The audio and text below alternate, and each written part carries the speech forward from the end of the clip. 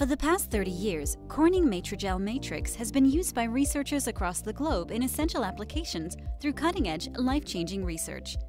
Today, this natural ECM-based hydrogel is among the most widely used in both 2D and 3D cell culture models, and recently climbed over the 10,000 citations mark. Because Corning Matrigel matrix is a solubilized basement membrane, it is effective for the attachment and differentiation of both normal and transformed anchorage-dependent cell types. In the 30 years since the launch of Matrigel matrix, some recommended methods have developed. These are best practices that anyone can use while working with Matrigel matrix regardless of application. This video covers how to coat with Matrigel matrix using the thick coating method.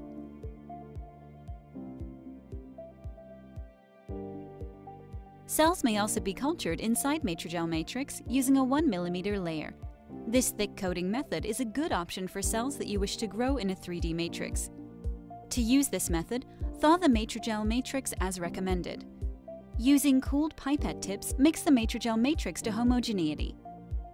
Keep culture plates on ice and add 50 microliters per square centimeter. Add cells to Matrigel matrix and suspend using cooled pipet tips. Place plates at 37 degrees Celsius for 30 minutes. If necessary, aspirate unbound material just before use and rinse gently using serum-free medium. Ensure that the tip of the pipette does not scratch the coated surface. For more information on best practices, including coating techniques, please visit the Corning Life Sciences website or our YouTube channel.